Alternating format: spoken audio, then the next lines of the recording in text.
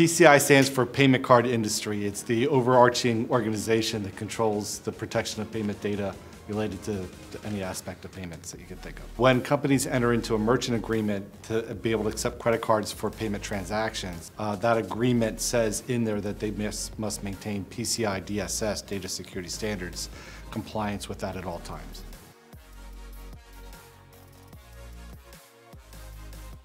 In that same contract, there's also fines built into it to indicate how much they would have to pay if they're found to be not compliant for reasons of just not proving the compliance. There's also stakes for if they don't follow the standards and a breach happens, then they will be fined as well as a result of that breach. So there's a financial penalty to it. The other aspect to it is if that breach becomes public knowledge, which a lot of them do, there's that reputational damage, and companies have gone out of business as a result of not following the standards, getting breached, and then being driven out of business ultimately. The perspective most companies need to think about is that you're being entrusted with somebody else's data. If I'm using your credit card information, your data, then I'm being entrusted with that information.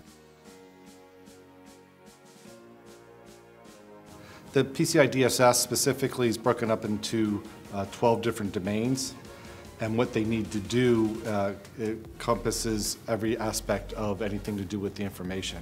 So there's components related to the company's network environment, components related to the people that access the data, to how the employees get hired, to how the systems that are used to store or process or transmit that data are protected.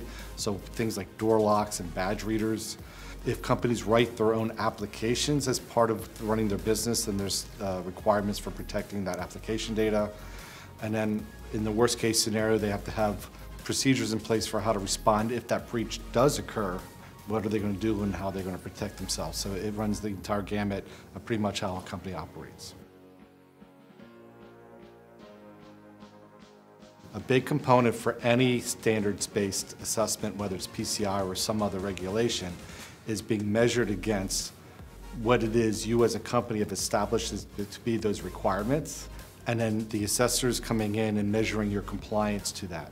So what do you say you're supposed to do versus what you actually are doing should be in alignment with each other, and they need to make sure that they have put a stake in the ground, so to say, and stated what they're supposed to be doing to show compliance.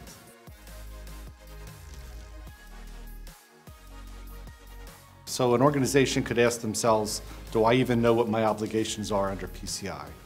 For a lot of companies, there is a disconnect between the people that are responsible for ensuring that compliance and the people that are responsible for reporting the compliance. And what I mean by that is because the merchant services are typically a financial function, companies will have their accounts receivable, payables, financial folks, one with the relationship, and that message about what the requirements are and what they need to do aren't necessarily being passed down to the technical folks and the other business folks that need to maintain compliance. So that's one thing, is just knowing what do I need to do to be compliant. The other aspect is, am I compliant? Am I doing the things that need to be done?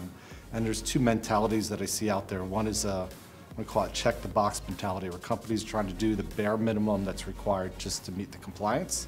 And then the companies that embrace it and use that as a way to drive compliance throughout the organization, maybe even beyond what is required by the standard.